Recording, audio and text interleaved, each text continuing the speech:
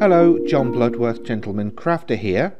Thank you for joining me in this mini-series of videos in which I'm going to show you how I digitized this embroidery design. The original design looks a bit like this, and through this series of videos I'm going to show you step by step each section of that design and how I digitized it. They use a variety of different tools in the embroidery software that I'm using, but eventually you will see how I created this design.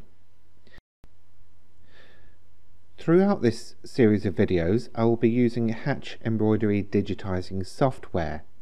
If you've not heard of it before, or you'd like to download a free trial copy for yourself, please head over to hatchembroidery.com and take a look. This is the first in the series, so in this video I'm going to show you how I imported the design ready to digitize, and also a couple of tips on making sure that the work is centered.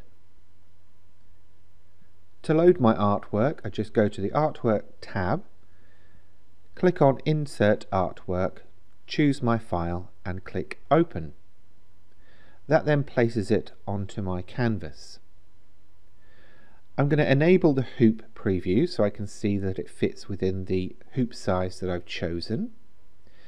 And now I'm going to go on to just show you that when you start digitizing with this software, it's actually automatically centering to the last thing that you digitized.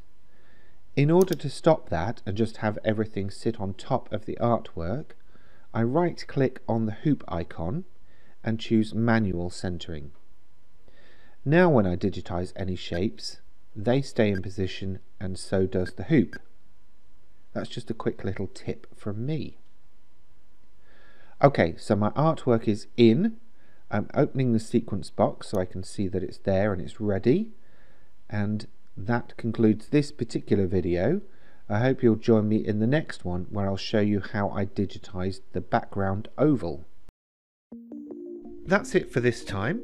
If you've enjoyed this video, please remember to give it a thumbs up, and if you have any questions, feel free to leave them in the comment section below.